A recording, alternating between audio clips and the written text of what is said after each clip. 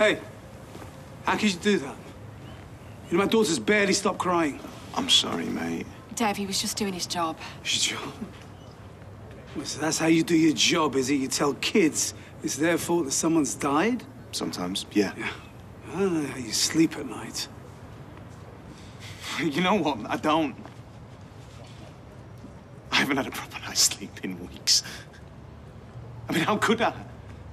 Anyway, it's all on me whether Kelly, a girl just like Asha, spends years of her life in prison for a crime that she didn't even commit. You didn't have to do it like that. Oh, did I not, Dev? No. And please, tell me, how do I prove Kelly's innocence? Because I'll be honest with you, with the size of the team that I am up against and the amount of money that Stefan's got floating around, I could really use all the help I can get. So, please, tell me. Imran, just... I am doing my best here, okay? And I knew what I had to do to Asha today, and I knew that I had to go hard on her, and I hated every second of it. The difference is that after all that, Asha gets to go home. Kelly doesn't.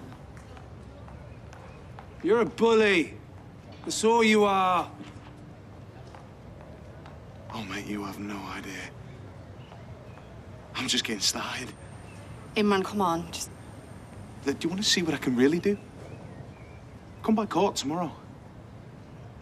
Because what I did to Asha today is nothing compared to what I'm going to do to Corey.